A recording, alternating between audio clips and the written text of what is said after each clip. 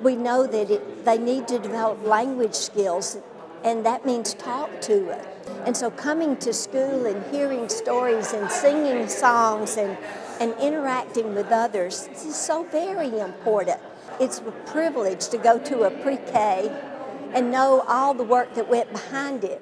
But what I love is being able to read to the children and see them get engaged in the stories. And they will grow up to be our governors and our presidents and the heads of all of our different organizations. And of course, our major goal is to have a good, educated workforce for this state of Georgia. You know, it's not enough to bring jobs into Georgia. We have to educate our people to take those jobs. It's nice when you